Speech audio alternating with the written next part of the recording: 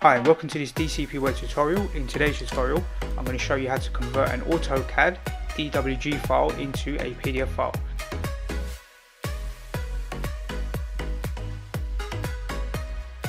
So let's go ahead and open up the web browser and we'll go to this website here. This is the AutoCAD website where you can download some demo files, or if you already got a file sent to you by your client or your customer and you want to open that up as a PDF file so you can email it to someone else, then this is a way to achieve that without having AutoCAD software. So we can go ahead and click on any of these downloadable files. Let's just use this conference room as an example, and we'll take that file and drag and drop it into this folder, and we'll open up a new tab and we're going to go to Cloud Convert. I'm going to put a link to these URLs in the YouTube description so you can go to both of these websites.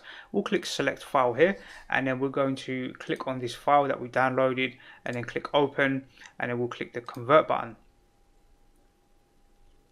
So we need to wait a few seconds for that to convert, and now you can see the conversion here on the screen of this particular file. So you can see what the AutoCAD file looks like, and you can click this download button here, and then we can just go to my PC, go to my desktop, and we'll go to here and we'll just save this file into here.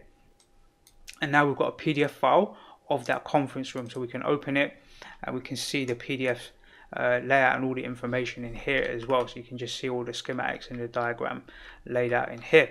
This is just a nice way to open up CAD files or save them at least as PDF files so you can pass those on to other people within your company or organization.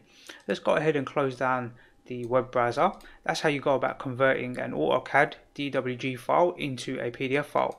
Hopefully you find this tutorial useful. Don't forget to subscribe to my YouTube channel where you can access over 650 free video tutorials, and I look forward to seeing you in the next DCP web tutorial.